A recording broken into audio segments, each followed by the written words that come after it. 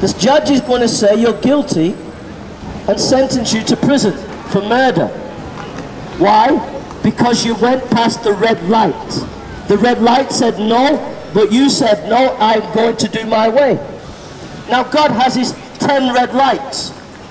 His 10 red lights are: have no other gods before him, don't use his name in vain, don't lie, don't steal, don't commit adultery. Those are some of his red lights that he says don't go past. And we say no, no, no. You say, God, don't lie, we don't care, we're gonna lie. God says don't steal, you say no, no, no, I'm gonna steal. God says don't commit adultery, and you say no, no, no, I'm gonna commit adultery. Those are the red lights that we cross, and there are consequences for those red lights that we cross. We become guilty before God. We become guilty before God. And the Bible says all fall short of the glory of God. All fall short of the glory of God. All fall short of the glory of God. All fall short of the glory of God. Every time we break the commandments of God, we come short of God's glory, and God has to judge.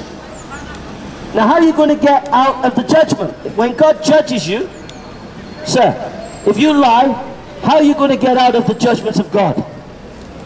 There's no way, is there? If you steal and you meet God, you can't get out of it, can you? He's going to judge you. But guess what? You can't get out of it. You can't get a pardon. Do you know how? The way to get a pardon is by Jesus Christ.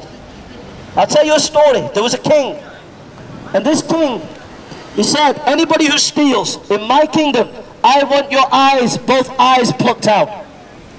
So his son, the prince, stole, and so they captured him, and they were going to pluck his eyes out.